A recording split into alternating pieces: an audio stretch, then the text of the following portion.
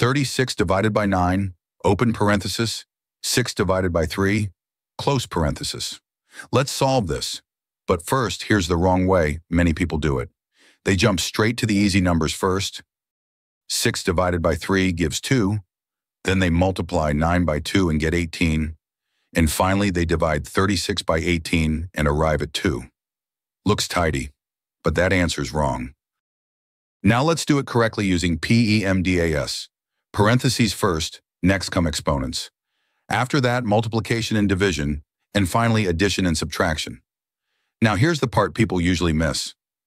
Multiplication and division are on the same level, so when both appear, we don't choose one over the other, we simply move left to right. Same thing later with addition and subtraction. Equal level, left to right.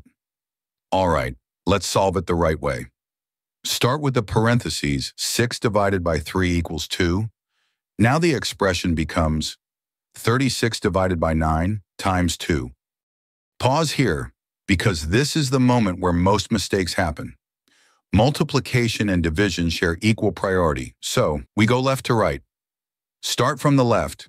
36 divided by 9 equals 4, then multiply. 4 times 2 equals 8. That's the correct answer. 8, not 2.